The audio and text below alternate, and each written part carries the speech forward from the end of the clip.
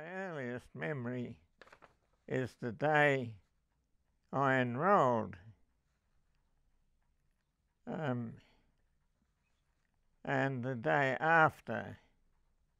There was an initiation ceremony which consisted of second year boys chasing first year boys and bringing them up to a tap and flooding their head.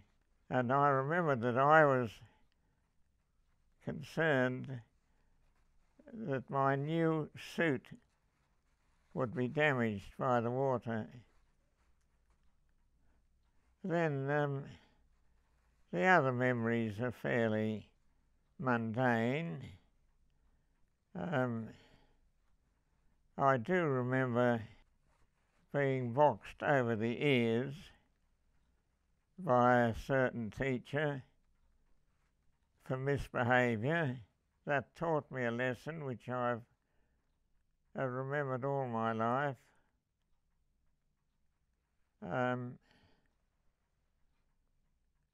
Of course, I have memories of classes. At the end of first year, we were allowed to give up history and study either modern German or classical Greek. And I decided that I would give up history, which I wasn't very keen on, and study Greek. And our Greek class had 7 boys, and we used to meet in a room under the stage of the Great Hall. Our subject master was a man called Huey Braden, a very dour man, and his nickname was the Morgue.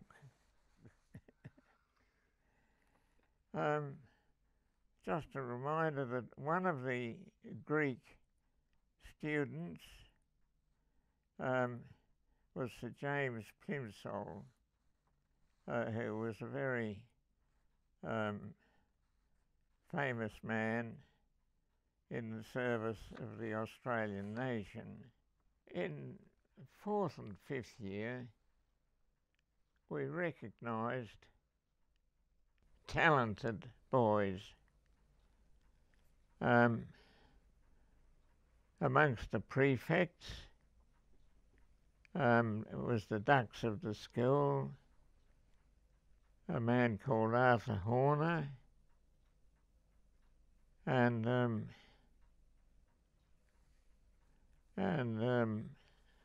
another man, Sir James Plimsoll, I mentioned, and a scientist who later became extremely talented and famous in England, who was John Cornforth.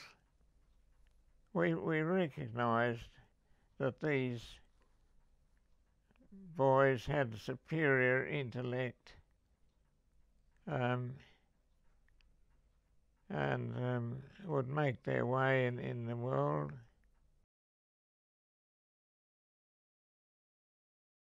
Well, then there was the ordinary science and physics and so forth,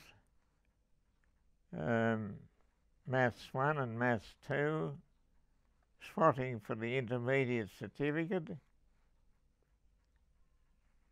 and then the change into 4th and 5th year, which was quite a leap.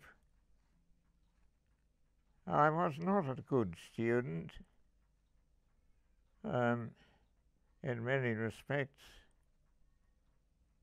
My attention was disrupted by the advent of wireless. I was given for a Christmas present by two of my brothers a hobby book for boys,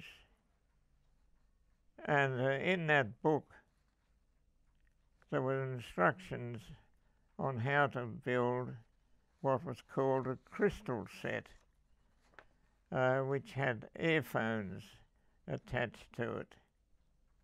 And I saved up money to buy parts, and eventually I managed to build myself a crystal set with the help of the local radio dealer.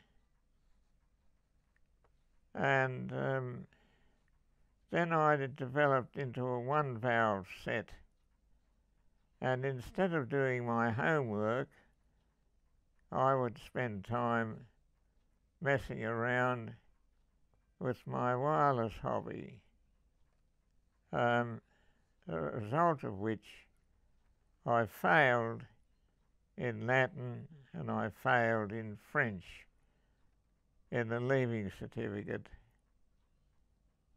And in those days, if you didn't have Latin, you didn't matriculate and go to university. I think I enjoyed the physics and chemistry.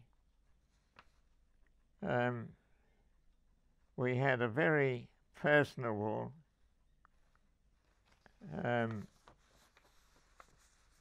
teacher in our 5th year, I think it would have been, a man called Lenny Basser, who was the master in charge of athletics as well. He was a pleasant person, and we enjoyed his periods. Would you like to talk a little bit about what you did after school? Yes, after school I applied my hobby to employment, and I took a job in a radio factory at 15 shillings a week, which included Saturday morning. And later on I had my wage increased to £1 a week. But we must remember that 1934 was when I joined the workforce. We were still in a depression, and not everyone could afford to buy a wireless set, and this factory closed down. I later on started to study at a private school called the Marconi School of Wireless, and I studied there for some time and gained what was called a ship's operator's certificate of proficiency, which entitled me to go to sea on a ship and be in charge of the radio room.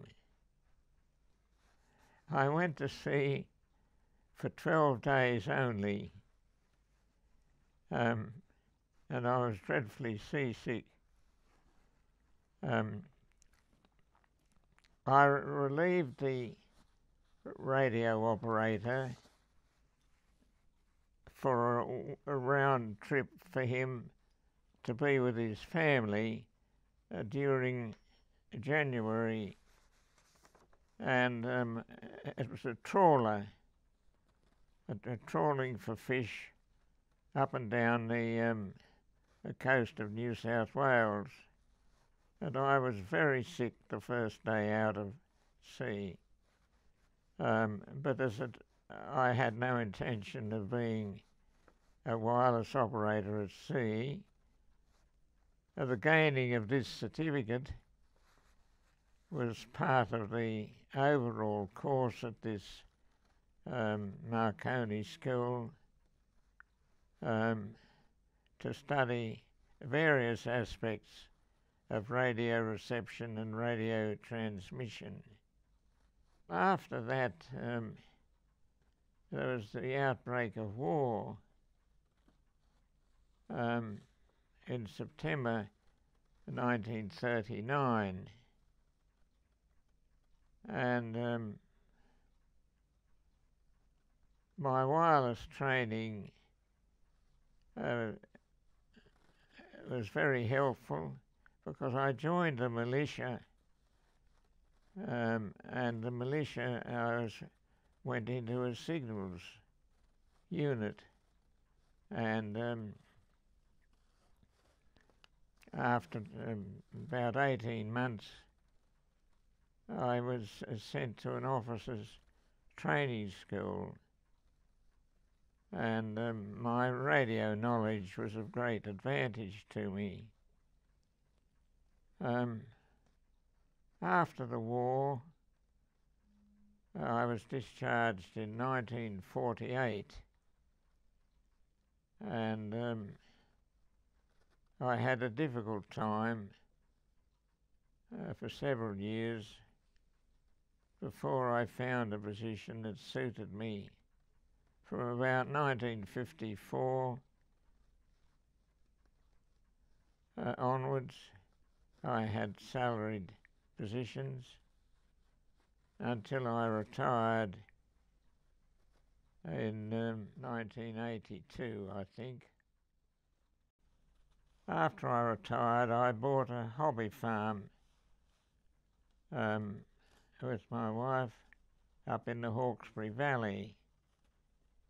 But eventually the time came when we were growing older, and eventually we moved into town and sold the hobby farm, and then later we moved into the retirement village.